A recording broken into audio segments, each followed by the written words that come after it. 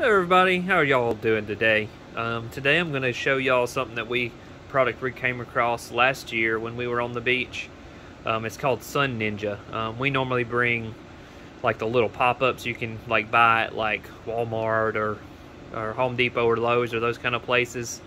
They tend to me to be easier to break, essentially, because the way they're made. People even use them for like, say, game day stuff at Alabama and stuff like that when they're tailgating. This product right here essentially accomplishes the same thing, except I'll show you later on the video kind of how it works. It's even in high winds, like say on the beach where it's windy, it doesn't break. Now, we've had times where maybe we left it up for a few hours to go to lunch and it fell over, but it wasn't a big deal. Like, nothing gets broken. It takes like literally 30 seconds to set it back up. And it gives you very good canopy for the sun. The kids love it, we love it, but I'll get to it the rest of this video and show you how to set it up, how it works. Honestly, I'll show you my preferred way of setting it up, because I have kind of the way I like setting it up as opposed to what I've ever seen for even from the manufacturer other videos. But let's get to it, and I'll show you. Just keep watching on this video. I'll have a link below where you can purchase one of these from Amazon. If you do click and purchase one, I am an Amazon affiliate with a lot of different items. This does support my channel. If you actually did buy one, even going to check it out and clicking on it supports my channel. So I'm about to get to it, and I'll show you how it works. Thank y'all very much. Okay, the first thing you need to do is just find you a, really doesn't even have to necessarily be a totally flat spot, but just a flat beachy area where you want to set up. The main thing in this is you need sand, so you'll find that area. And what I do is I lay the whole thing out.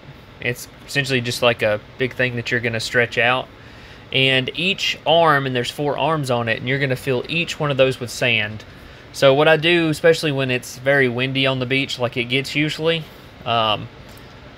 I essentially set it up and I put sand, a bunch of sand in one of the arms, and you'll see in the pictures. And then I just essentially go around the whole thing and put sand in.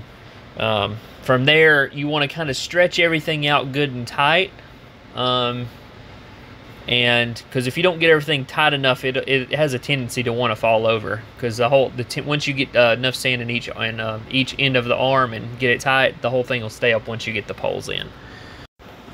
So once you got everything all stretched out, so what you're going to do is under the front left and front right, if you look at the demos and stuff they have online, people do it different where you put a pole under each arm. You can do this. You can also put one pole under the front. The main thing you want to do is, with the wind coming towards you, you want to make sure you face your Sun Ninja into the wind. So you kind of want it like a kite going into the wind where it puffs up. You want to do that, and that's kind of how, like mine is not exactly parallel with the ocean. It's because I kind of angled a little bit to catch the wind, and that's the best case scenario because the whole thing will puff up, and as long as you got it all stretched out good, you'll get good tension. So what I did with mine is I made the front left and front right poles. I used 2 on each side to give it more stability because it was kind of windy that day. And I just crossed them, and essentially you just stick them up into the fabric and across. You can kind of see in my pictures kind of how I have it done. And then on the top of it, there's these little scrunchy things, and you want to scrunch them around, and this keeps the poles from sliding around on the top.